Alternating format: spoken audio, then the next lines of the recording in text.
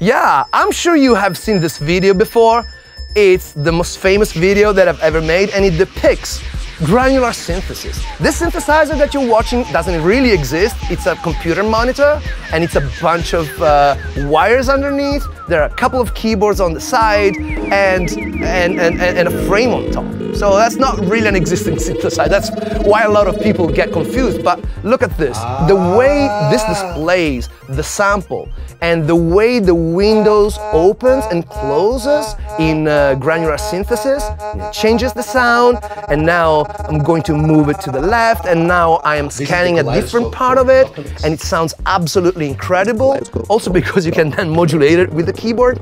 People were mesmerized by it, but it's very simply explained. As I do in Synthesizer Guru, my video course in 43 lessons and 7 hours plus teaching, where I cover all of the possible synthesis in the world. I invite you to watch this episode where I explain granular synthesis so that you can really touch it, understand it, and use it for yourself. Let's watch the video. Let's talk about granular synthesis, yeah? Imagine you have a sound that's progressing forward in your timeline and that you start slicing the sound at a certain window of length, right? So you basically start looping it. So if you go like blah, blah, blah, blah, blah, blah, blah, blah, blah, you know, that kind of stuff. And then imagine what happens if you start messing about with the slices that you select from the samples and the way they crossfade into one another. Sounds complicated, but when you hear it, it's a lot clearer. Let me show you this Q-bit nebulae. I think that's how you pronounce it. I think that the best way for you to understand how the synthesis works is that I play some voice through it. I have here a cleaned up audio from one of my videos. So let's take one of these bits. Because the DX7 is an amazing instrument. Oh, I like this phrase. Because the DX7 is an amazing instrument. Because the DX7 is an amazing instrument. And now I'm going to sample it. The DX7 is an amazing instrument. Because the DX7 is an amazing instrument. Because the DX7 is an amazing instrument. All right. So now that we have sampled it, we start messing up with it. The DX7 is an amazing instrument. Because the DX7 is an amazing instrument. So far so good, right? DX7 is an amazing. Look what happens when it touches the size of that window. Because the DX7 is an because the DX7 because the DX7 because the DX7 because the right? Now with the start point, I can choose which bits of the sample we are repeating. You see what it's doing? If I open the window a little bit, we are able to catch all of that.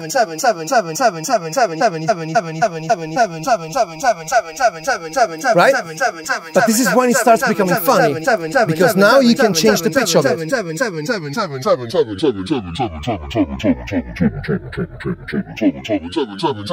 And, I mean, bear in mind, because it's treating this as a slice, now you have many things that you can do with it. You can slow down the pitch of reproduction of the sample, but you also can organize the slices in a way that the next slice is slightly forward to the sample, but that means that the sample is stretched around. Let's listen to it how it sounds, yeah? The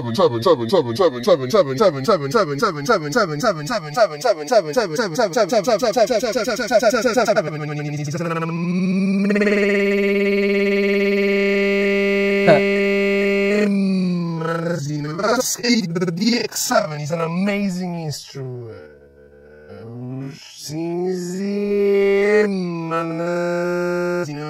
It's an amazing.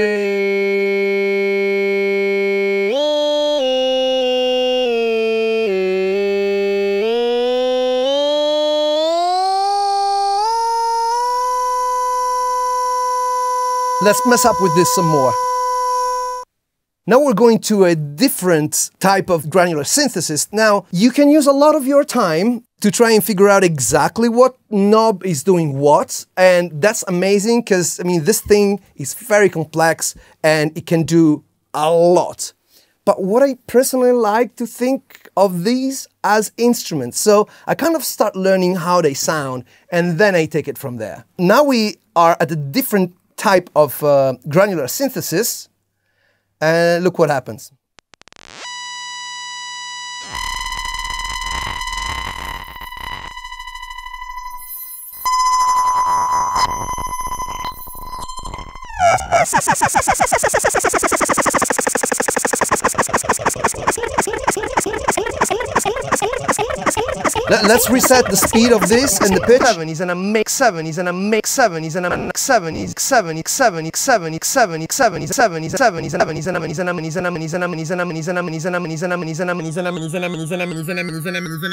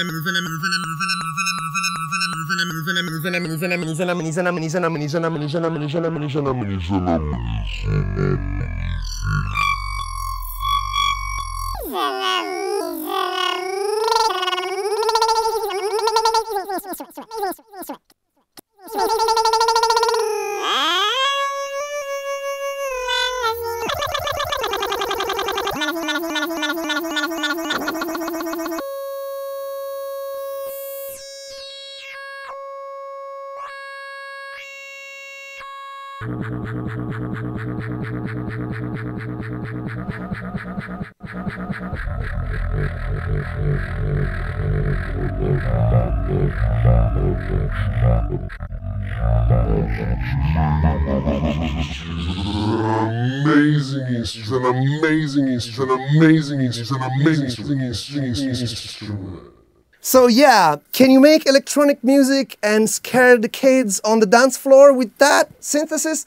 Of course you can! I mean, obviously, this type of synthesis comes in a variety of different flavors because it's digitally based. You can get a lot of even free plugins to try the exact same techniques.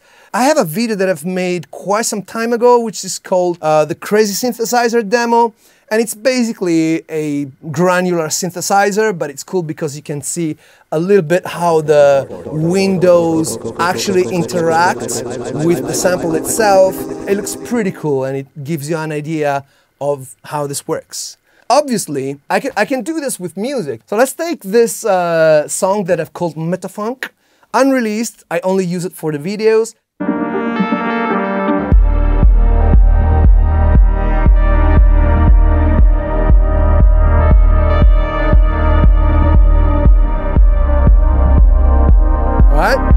So I've captured that section.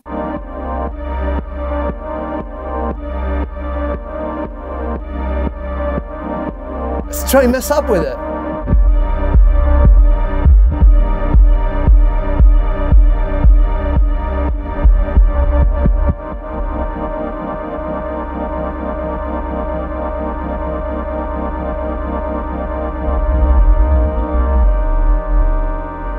Let's send it backwards. Let me open the window a bit. So now you can tell that it's backwards.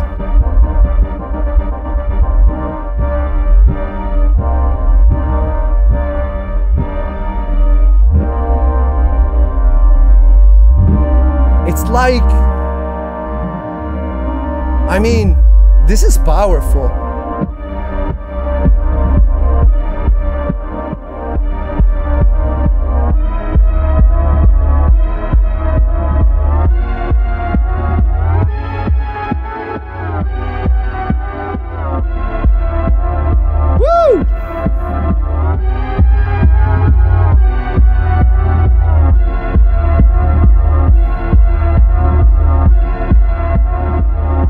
Let's go to the other side.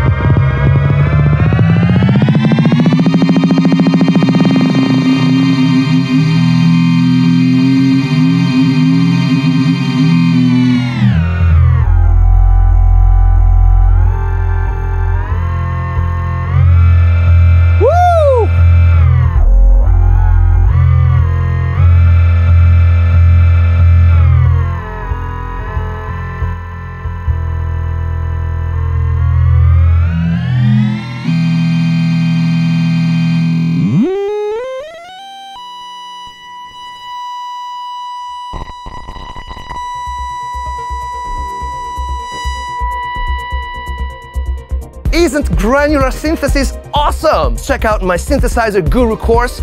It's still on early bird offer for a limited time only. Click on the link in the description, get your course now, and I will see you in there.